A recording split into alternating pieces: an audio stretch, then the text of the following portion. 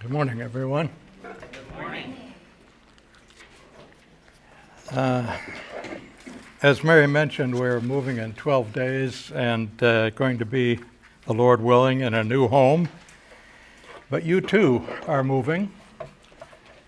We don't know when you're moving, but if you're a believer in Jesus Christ, you can look forward to a new home. And we're going to be reading about that new home today in Revelation chapter 21. So if you want to turn there, we'll dig in and finish our study of this great book that God has given us to help us prepare for the future.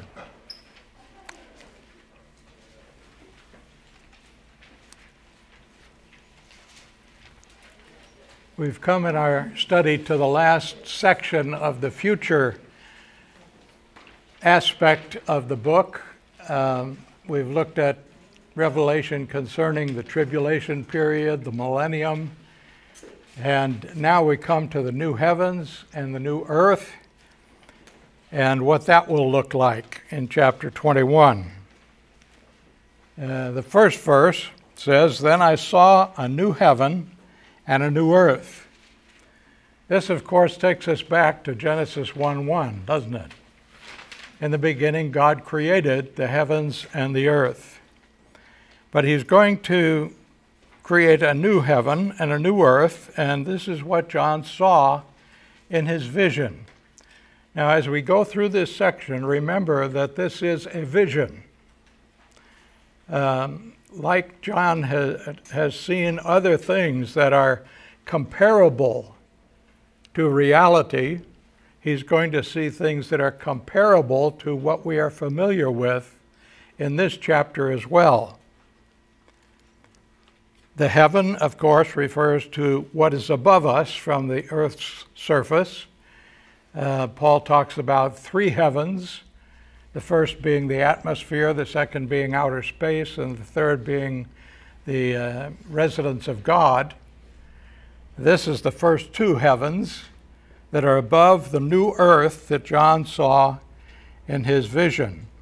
Isaiah, at the end of his prophecy, also referred to new heavens and a new earth, and you may want to go back and reread that sometime soon in connection with this chapter. For the first heaven and the first earth passed away. Well, how did it pass away? Well, we're not sure. Some theologians speculate that God will create ex nihilo, out of nothing, new heavens and a new earth, like he created the present heavens and earth. Others believe that he is going to renovate the present heavens and earth, and so completely change them in that regard. I think we'll have to wait and see. I'm not going to be dogmatic about that. Why is he doing this? Well, because the present heavens and the present earth have been so thoroughly corrupted by sin as a result of the fall and the consequences of human sinfulness that they are no longer fit for human habitation. And so he is going to create something new, brand new. And there is no longer any sea. This is one of 7 new things in this chapter that God creates.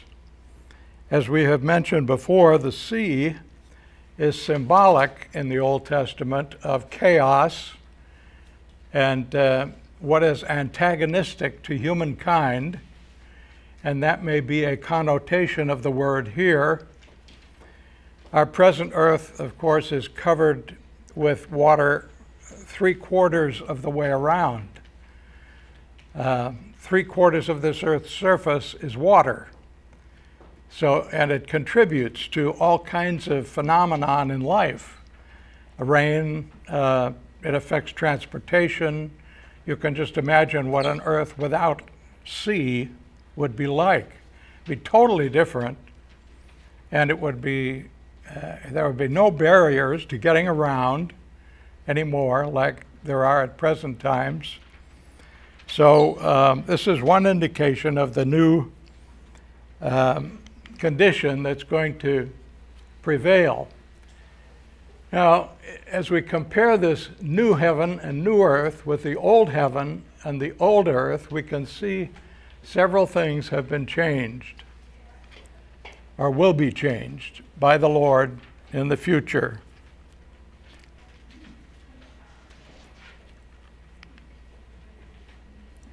Verses 2 through 8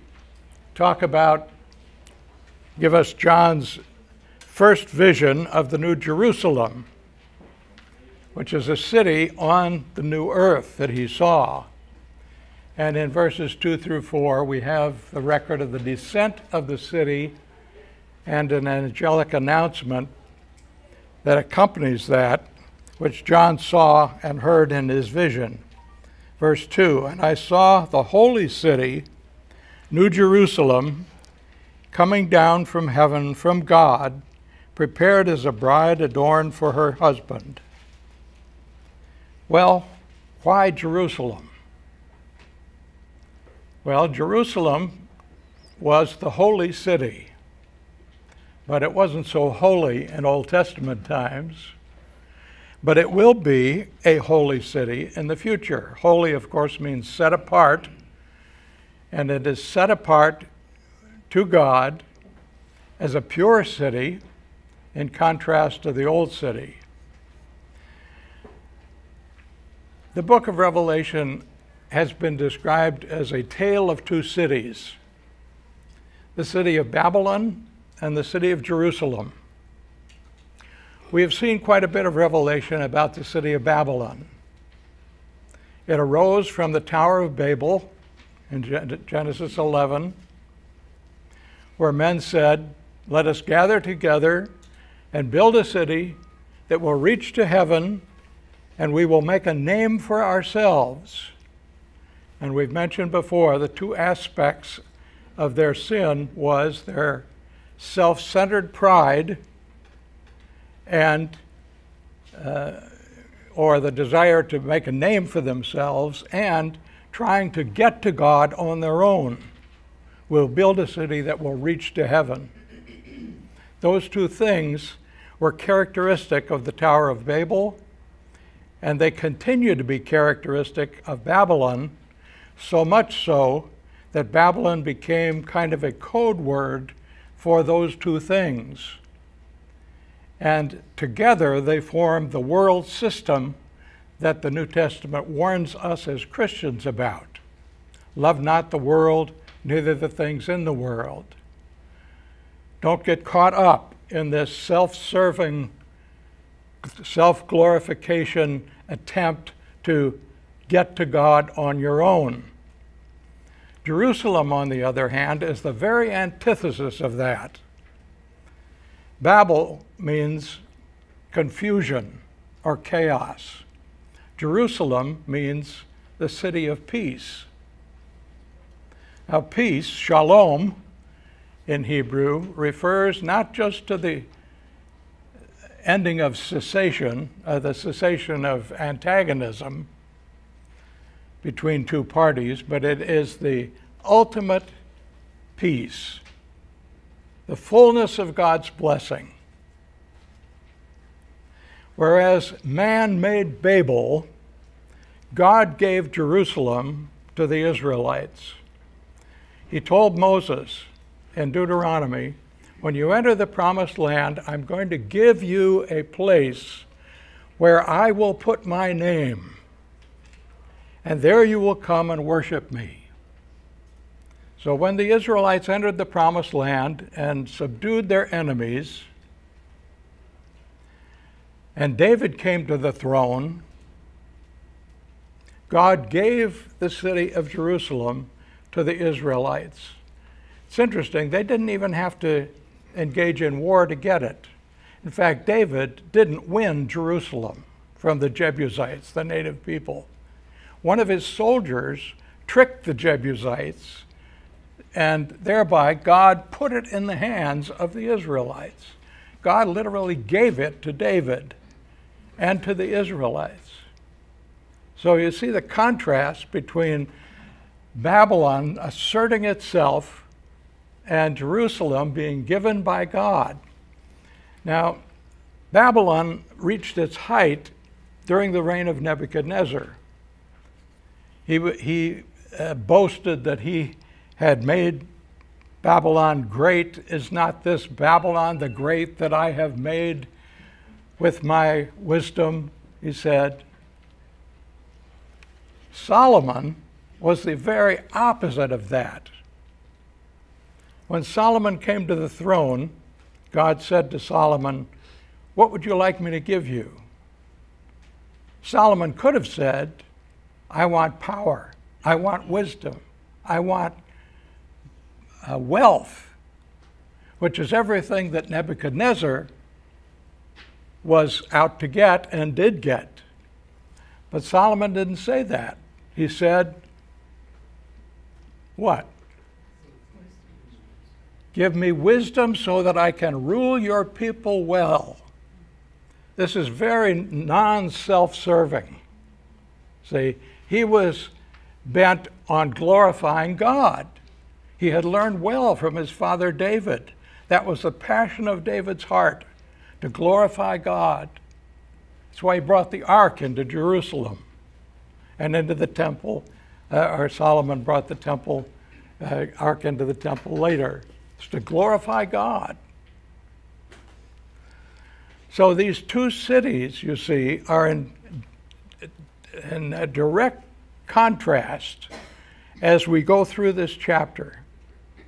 The New Jerusalem, notice, coming down out of heaven from God. God gives the nation, the city, to the world. They don't have to earn it. They don't have to fight for it like they did for Babylon, like the people of Babel did. It is a gift from God, and it's prepared like a bride adorned for her husband. Mary and I lived in England for a year, and we learned there that the reason most young married couples get married in June is because in the Middle Ages in England, the weather did not warm up enough in the springtime for people to take baths. And most people took a bath once or twice a year at that time. But when it got to be June, they could take a bath, and so the bride would take a bath and get ready for her husband. And so the tradition followed that June was a good month to get married in, you see. So this bride is adorned for her husband. She's made pure and clean.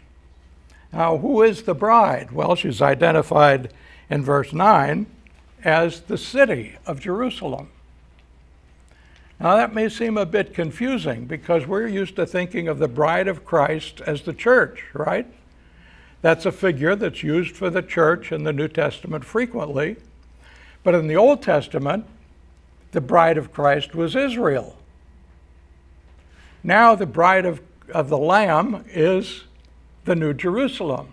It's simply a way of describing different groups of people. Not that all those groups are the same thing, but it's a way of describing a wonderful relationship between people, between God's people and himself.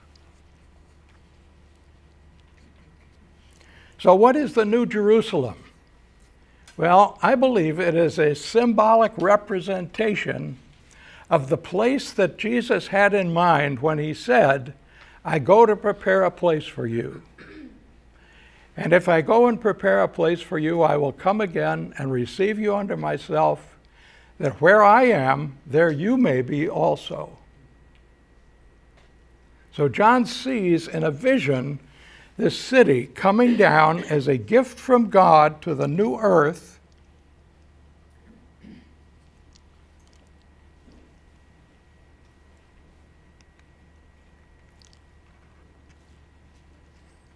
Verse 3, "And I heard a loud voice from the throne saying," this is the throne in heaven, probably an angel, "Behold, the tabernacle of God is among the people. God's dwelling place is among his people. All through the Old Testament, we read that when God wanted to bless his people, he said he would dwell among them. The greatest blessing that people can have is to have an intimate relationship with God. That's true of us. The Holy Spirit dwells in believers. God is in us. But the tabernacle of God is going to be among his people in our future home. And he will dwell among them, and they shall be his peoples, plural, and God himself will be among them. And he will wipe away every tear from their eyes, and there will no longer be any death. There will no longer be any mourning or crying or pain. The former things have passed away. A hospital ship was about to dock in New York, and an Army officer stopped at the bedside of a wounded soldier. He inquired if there was any items that this soldier wanted to be sure to be included among his belongings when he left the ship, memorabilia from the war. And the soldier said, "Nothing at all, sir." Do you mean to tell me that after all you've been through and suffered," asked the officer, "you have no souvenirs to help you remember the war?" "No, sir, I don't," the scarred veteran replied. "All I want of that war is a faint recollection of it." And I think that's probably all we'll be interested in, too, when we get to our heavenly home. The faint recollection. I don't know about you, but I usually forget most of my dreams.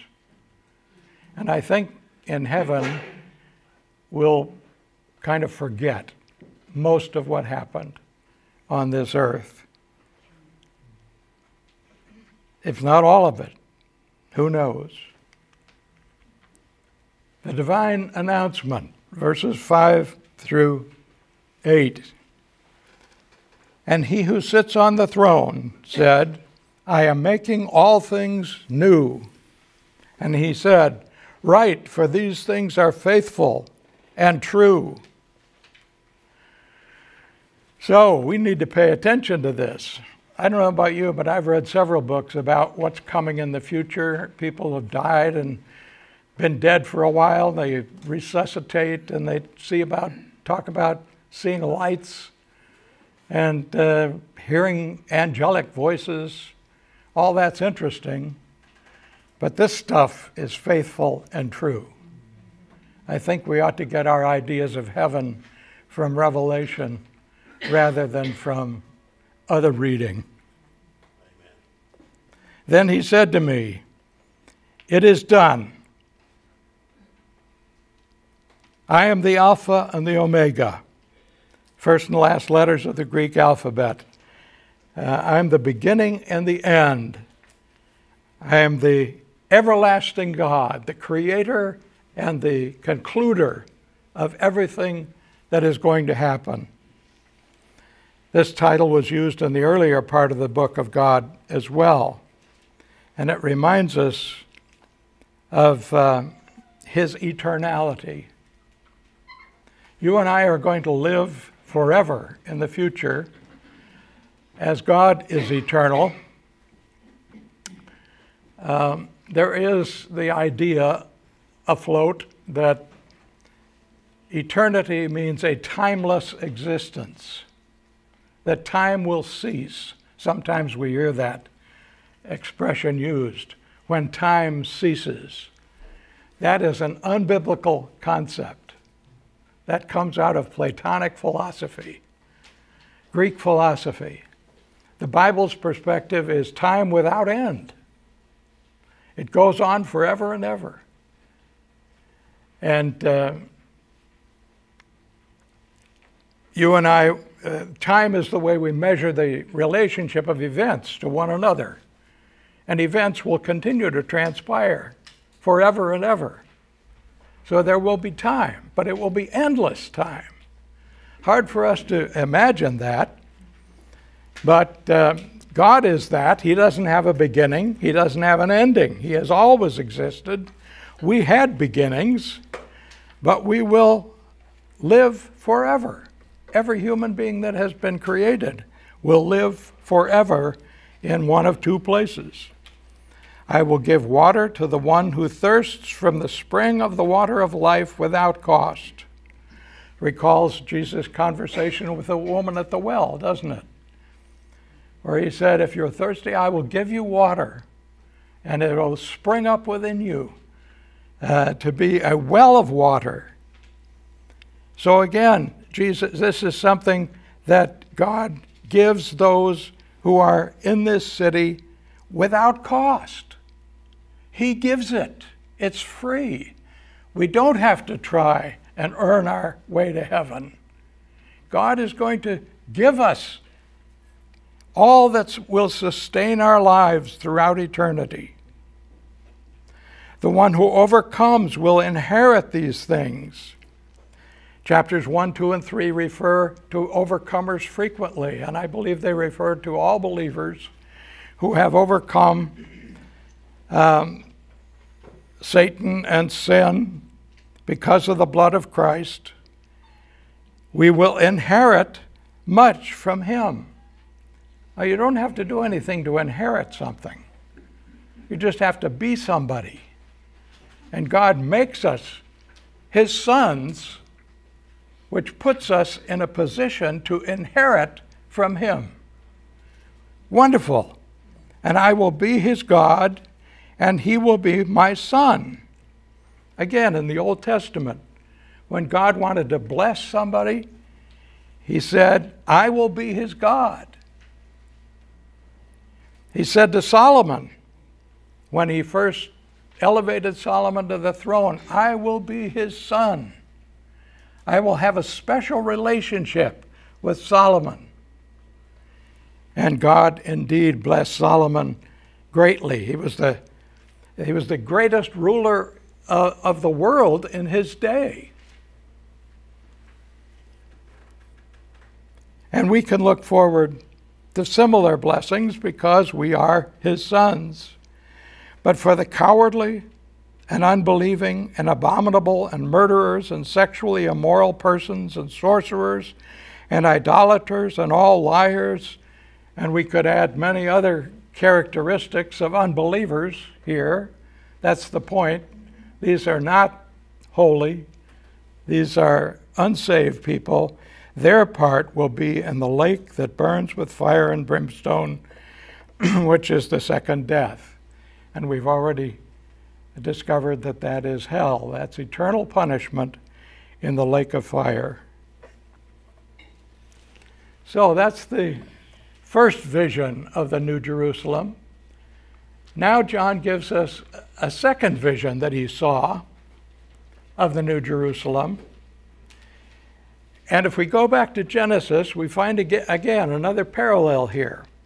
In chapter 1 of Genesis, we have a general description of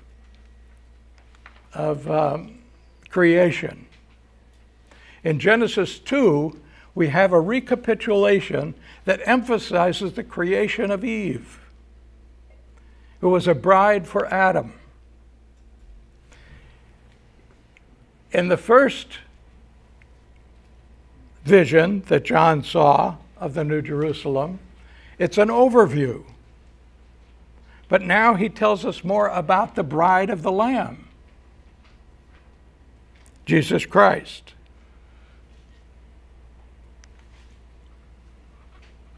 Verse 9 introduces us to the guide that showed him around the city in his vision. Then one of the 7 angels who had the 7 bowls full of the 7 last plagues came and spoke with me, saying, Come here, I will show you the bride, the wife of the Lamb. There are 7 references to the Lamb in chapters 21 and 22, and at this point the Lamb becomes very prominent. Ann Ross Cousins wrote a hymn, the bride has not her garments, but her dear bridegroom's face. He does not look at glory, but on the Prince of Grace. She does not look at glory, but on the Prince of Grace. The Lamb is all the glory in Emmanuel's land, she wrote. And the Lamb becomes the glory of the New Jerusalem.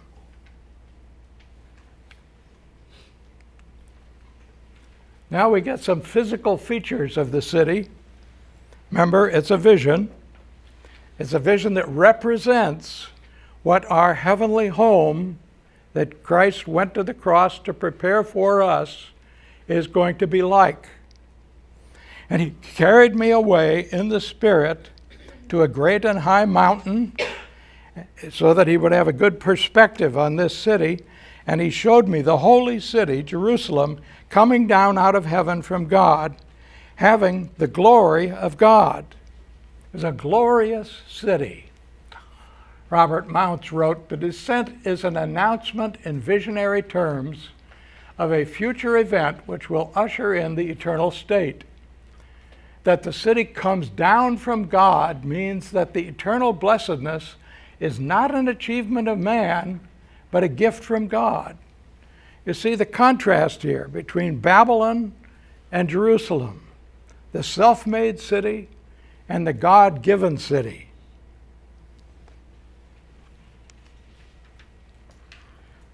Her brilliance was like a very valuable stone, like a stone of crystal clear jasper. We call that a diamond today. It had a great high wall with 12 gates. In John's day, they built walls around cities for protection. So the image here is of a very secure place with a big wall around it. And this wall provides protection for the ones who are inside. With 12 gates, and at the gates were 12 angels guarding the gates, and names were written on the gates, which are the names of the 12 tribes of the sons of Israel. So throughout eternity, Israel will be memorialized. The people of Israel will be recognized as people of Israel. There were 3 gates on the east, 3 gates on the north, 3 gates on the south, 3 gates on the west. This was unusual in John's day because usually cities had very few gates to minimize the problem of invaders. So I believe we're to conclude from this that there is easy access into this city by those who come and go. This is not going to be a prison. It's going to provide access. And the wall of the city had 12 foundation stones on them. Who ever heard of a city with a foundation? We build houses with foundations. But cities don't have foundations. This city is so permanent that it has 12 foundations. Whether these are stacked like pancakes or spread out around the wall, I don't know, but the image is quite clear. The point is, its permanence. And on these foundation stones were the names of the 12 apostles of the Lamb. Now this refers to Jesus' disciples. So people who are in the church will be recognized as being of the church throughout eternity as well. Old Testament saints, New Testament saints. We won't lose our individual identity or some of our history when we're in heaven, evidently. And the one who spoke with me had a gold measuring rod to measure the city and its gates and its wall. And the city is laid out as a square, and its length is as great as its width. And he measured the city with a rod, 12,000 stadia. Its length, width, and height are equal. Now 12,000 stadia is 1,500 miles. So this city has 4 sides, and it's 1,500 miles on each side. That's the distance between Dallas and Philadelphia, or Dallas and Los Angeles, Boston to Miami. I mean, that's gigantic. Who ever heard of such a city as this? Compare that with Babylon. Babylon was 15 miles on each side. This is going to be hundreds of times bigger and better than what man could produce on the earth. Whether this is going to be a pyramid or a cube is debated. Some have suggested it's going to be a pyramid because Babylon was, the highest temple in Babylon was about 600 feet compared to the 1,500 miles of this city. Remember, the pyramids in Egypt were burial places. This city is going to be a place for the living.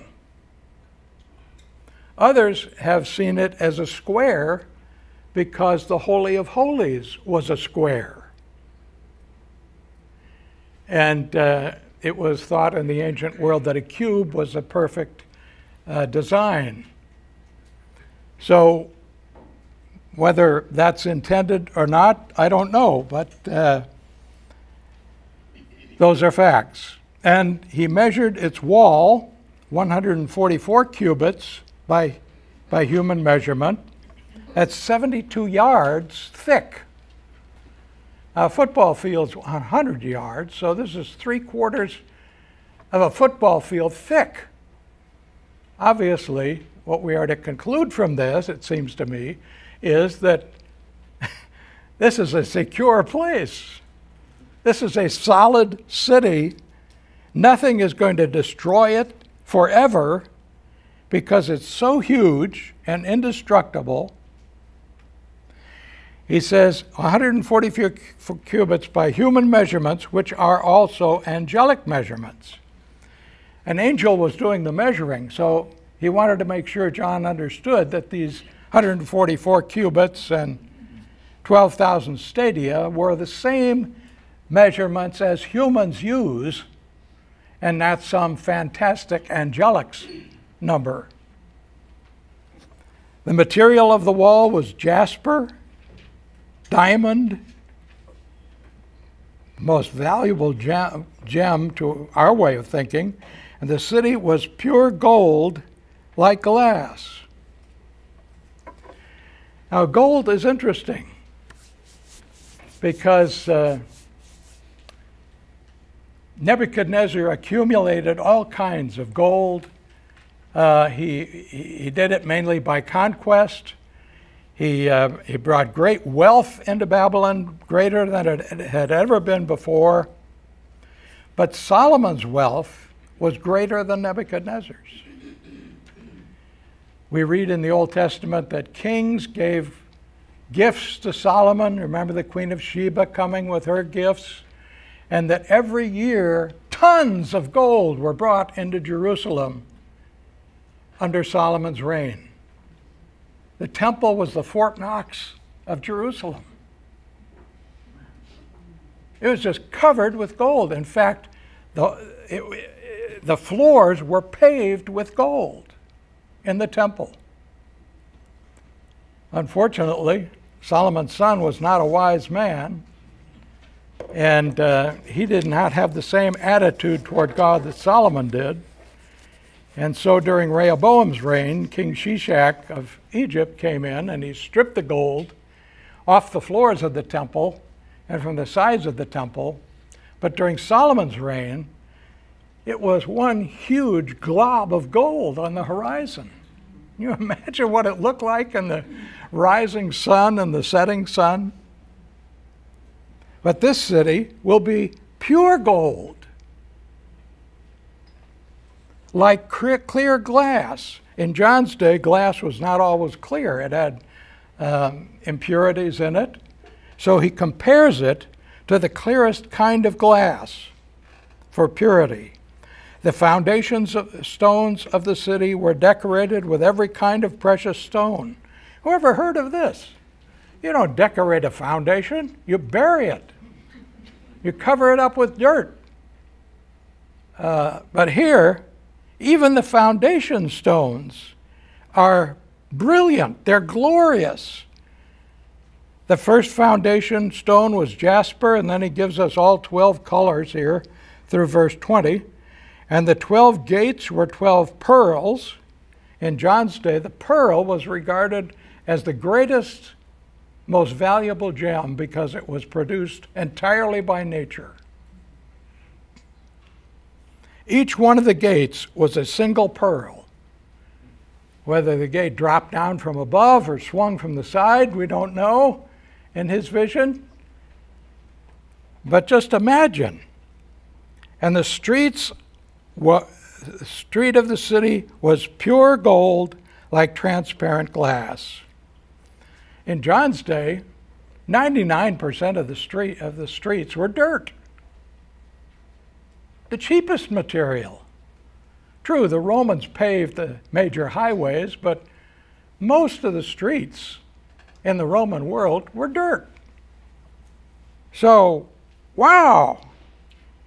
A pure gold street in a pure gold city. How more glorious can you get?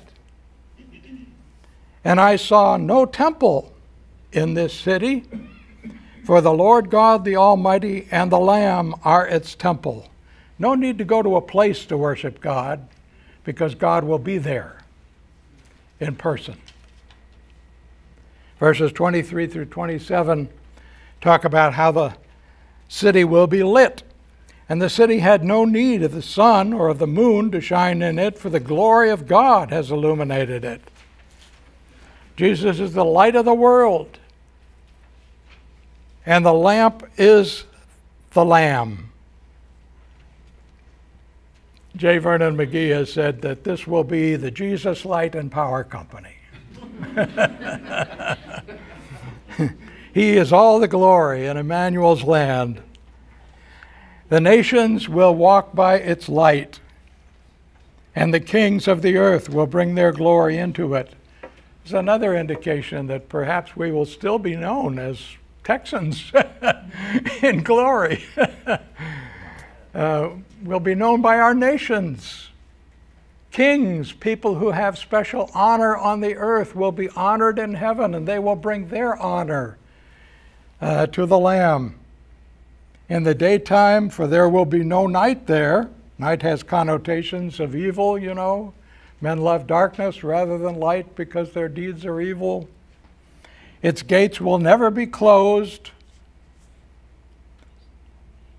And they will bring the glory and the honor of the nations into it, and nothing unclean and no one who practices abomination and lying shall ever come into it, but only those whose names are written in the Lamb's book of life.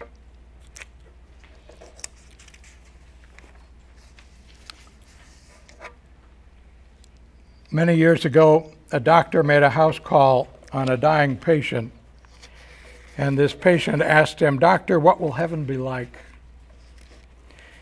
And the physician paused, trying to think of a helpful reply, and just then they heard the sound of scratching at the closed door of the patient's bedroom. "Do you hear that?" the doctor asked. "It's my dog. I left him downstairs, but he got impatient and came up here looking for me. He doesn't know what's in this room, but he knows his master is here." I believe that's how it is with heaven. We don't know exactly what it's like, but we know that Jesus will be there, and really nothing else matters. How true.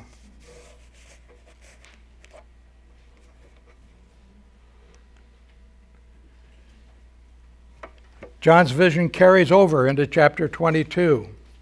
And he showed me a river of the water of life, clear as crystal, coming from the throne of God of the Lamb. In the middle of its street, on either side of the river, was the tree of life. The tree of life appears in Genesis 3. Remember when Adam and Eve were excluded from the Garden of Eden? The entrance was barred by an angel to keep them from the tree of life, because it is said there that the tree of life would enable them to live forever. So the tree of life is a symbol of eternal life, bearing 12 kinds of fruit, yielding its fruit every month. In other words, it's going to be perpetually fruitful. And the leaves of the tree were for the healing, or for the health, the ongoing needs of the nations. There will no longer be any curse. That was introduced in Genesis 3. Now it's ended. And the throne of God and of the Lamb will be in it, and his bondservants will serve him.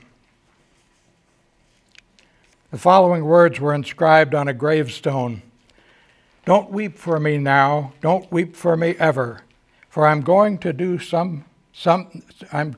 nothing forever and ever. Some people think heaven will be a boring place. Others, after years of exhausting work, look forward to doing nothing in heaven. The ultimate retirement. It's time that in heaven, it's true that in heaven we will rest from earthly labors, but it's not a place of inactivity. We will serve God throughout eternity. And they will see his face. This is a figure also taken from the Old Testament. When a king granted favor to one of his subjects, he allowed him to appear in his presence. And this was described as seeing the face of the king. Remember when Pharaoh excluded Moses from his presence, he said, "You will not see my face again." So seeing the face of God refers to being in his presence. We will probably see the face of Jesus, since Jesus is still in his incarnate form and will be throughout eternity. I don't know whether we'll see God the Father or the Holy Spirit, but we will be with them, and his name will be on their foreheads. That is, they will be notable for their identification with him, and there will no longer be any night, and they will not have need of the light of a lamp nor the light of the sun, because the Lord God will illuminate them, and they will reign forever and ever.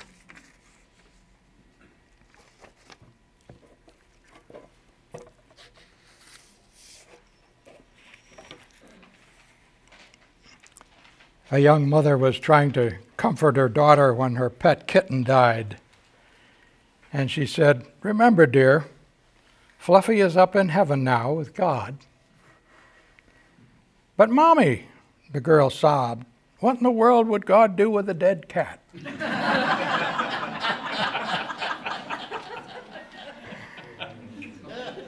There's a pragmatic little soul.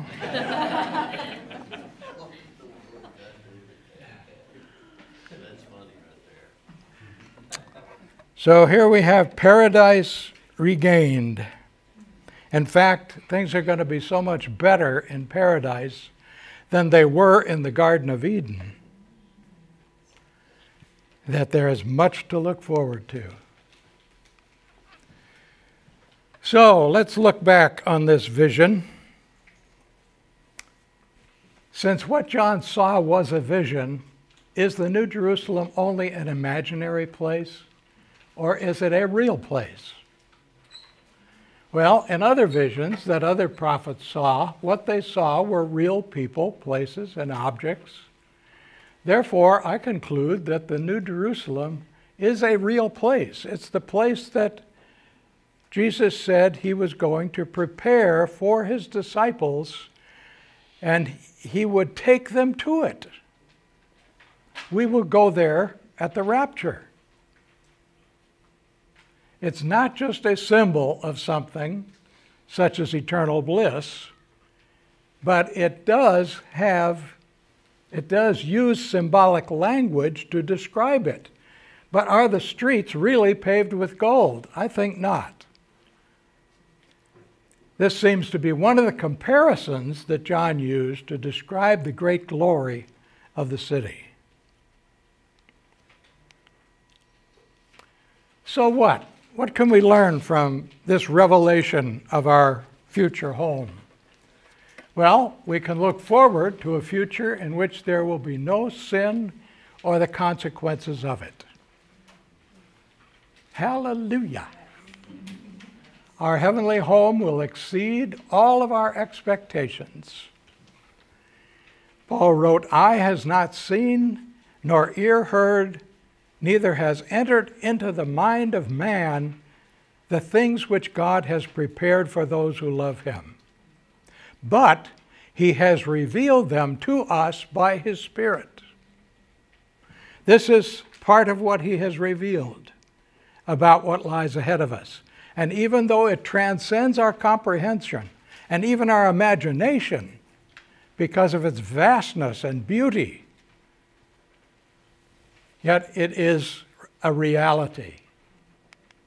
The best thing about heaven will be that we will forever be with our loving God. We will see his face. We will be with him in this wonderfully secure place.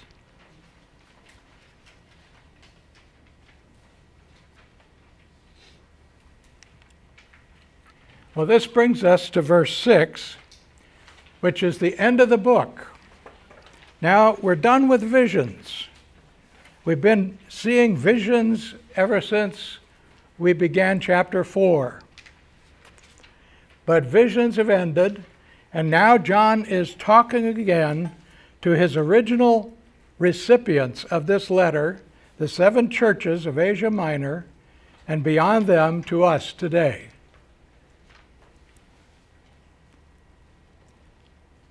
And he said to me, "These words are faithful and true." He repeats this. I think it's because this is so staggering. "And the Lord, the God of the spirits of the prophets, sent his angel to show his bondservants the things which must soon take place." In view of what follows in verse 7, I take it that the angel here, or messenger, is Jesus himself. He's the one that was sent by God in chapter 1 with all of this revelation.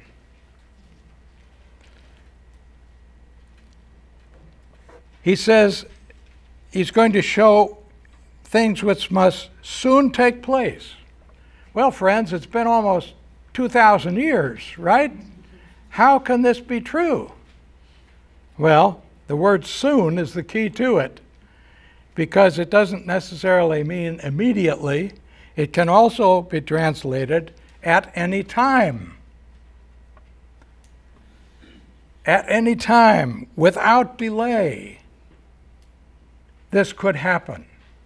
We had a discussion of the imminency of Christ's return earlier in our study of Revelation, and this comes back to it.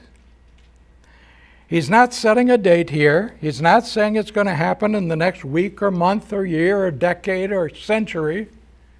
He says it could happen at any time. It's an overhanging event which can happen at any time. The Greek word takai is translated quickly in the next verse. Same word. "Behold, I am coming quickly, at any time, without delay. Blessed is the one who keeps or follows the words of the testimony of the prophecy of this book." So here's the final blessing in the book. It's the one who pays attention to the words of this prophecy and who lives in the light of it. That's the testimony of the angel. Now we have the testimony of John in verses 8 through 11. I, John, am the one who heard and saw these things, and when I heard and saw them, I fell down to worship at the feet of the angel who showed me these things. He did this before, remember? And he said to me, do not do that. Get up off your knees. I am a fellow servant of yours and of your brothers the prophets and of those who keep the words of this book. Worship God. And he said to me, do not seal up the words of the prophecy of this book, for the time is near. Daniel chapter 12 records God's words to Daniel saying, seal up the book, because it's not time for these things to be fulfilled. Now he says, don't seal it up, because it's time for everybody to know what's coming. As an artist covers his work before it's finished, and then uncovers it to do some more, God did with his prophetic revelation. He gave much through Daniel, covered it up for a while, came back to it in Revelation. Let the one who does wrong still do wrong, the one who is filthy still be filthy. Let the one who is righteous still practice righteousness, the one who is holy still keep himself holy. This is a rather difficult translation to understand. Basically, it means repent before Christ comes. I like the way Henry Sweet described it. It is not only true that the troubles of the last days will tend to fix the character of each individual according to the habits which he has formed, but there will come a time when change will be impossible. Remember Pharaoh of the Exodus. He could not repent after a while. And this verse warns of that. When no further opportunity will be given for repentance on the one hand, or for apostasy on the other, for departure from God.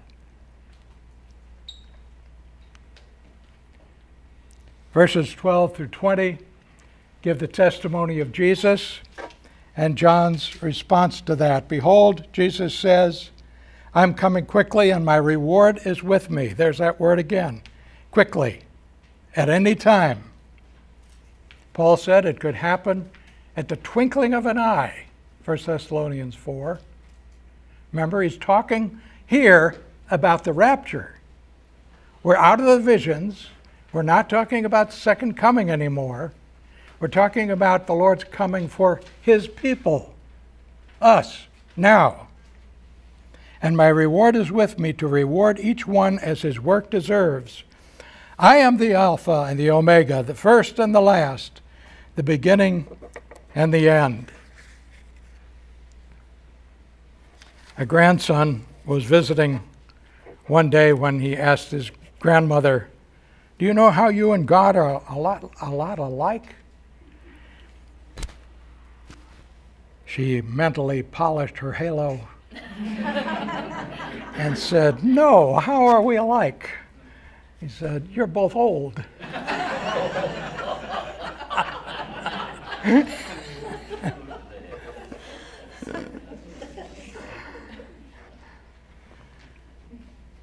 I, Jesus, have sent my angel to testify to you of these things. For the churches,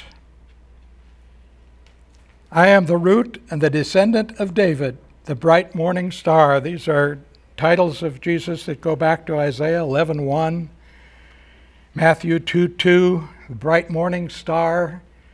Balaam prophesied that a star would arise in the east. When the wise men came from the east, they saw a star over the city of Bethlehem. And Jesus compares himself to the last star in the night that is the brightest one before a new day dawns, which is usually the planet Venus.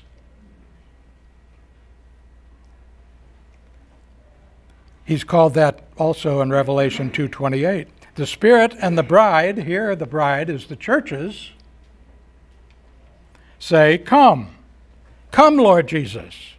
And let the one who hears say, come. And let the one who is thirsty come. If you have a need in your life, if you are thirsting, come to Jesus. Let the one who desires to take the water of life without cost. This is one of the most beautiful gospel invitations in the whole Bible. Look at it. If you have a desire, take the water of life. Life that satisfies completely. It's without cost because it cost Jesus everything. And he gives it to us. Evangelist Jordan Needham was once asked to visit a certain rich and socially prominent man. Upon arriving at the wealthy man's house, the preacher found him to be very busy. So he apologized for the intrusion, but inquired if he had time for one quick question. Receiving the man's permission, Needham asked, "Are you saved?" "No," replied the rich man, "but I'm trying to be a Christian." "How long have you been trying?" Needham asked. "For 12 years," came the answer. To that the evangelist responded, "Permit me to say that you've been very foolish." Taken aback by this statement, the other asked, "What do you mean by that?" Needham calmly explained, "Well, you've been trying for so many years that you haven't succeeded. If I were you, I would give up trying and start trusting." As the evangelist left the man's home, he wondered if this brief conversation had been worthwhile. But that evening, to Needham's surprise, the rich man came to the church where he was preaching. His face reflected a look of peace and joy that the evangelist hadn't seen earlier in the day. After the meeting, the visitor said to Needham, "I've been foolish indeed, wasting 12 precious years of life, vainly trying, when salvation could have been mine simply by trusting." Let the one who desires take the water of life. It's without cost. I testify to everyone who hears the words of the prophecy of this book. If anyone adds to them, God will add to him the plagues that are written in this book. He's going to have trouble. The cults ought to read this verse. Adding the Book of Mormon, science and health with key to the scriptures, of equal value with Scripture to adherence to those cults is dangerous business. If anyone takes away from the words of the book of this prophecy, God will take away his part from the tree of life. He won't lose his salvation, but he'll lose a part of what could be his if he remained faithful. That is, part of his reward, and from the holy city which are written in this book. Robert Thomas wrote, "No book in the Bible has a more pointed attestation, a stronger safeguarding against tampering, or a more urgent recommendation for study and observance than does the Apocalypse, Revelation, especially in its epilogue." We go back to verse 3 of chapter 1. "Blessed is the one who reads, and those who hear the words of the prophecy, and keeps the things which are written in it, for the time is near." Verse 20, "He who testifies to these things says, 'Yes, I am coming quickly, without delay, at any time.' John echoes, 'Come, Lord Jesus.'" I don't know about you, but I pray that every day. And verse 21 is the final benediction of the book. "The grace of the Lord Jesus be with you all, be with all. Amen." And isn't it interesting that we've been reading of how much God gives in these chapters? The book began, verse 4 of chapter 1, "Grace to you and peace from him who is, who was, and who is to come." And it ends on "the grace of the Lord Jesus Christ be with all." It's all about grace.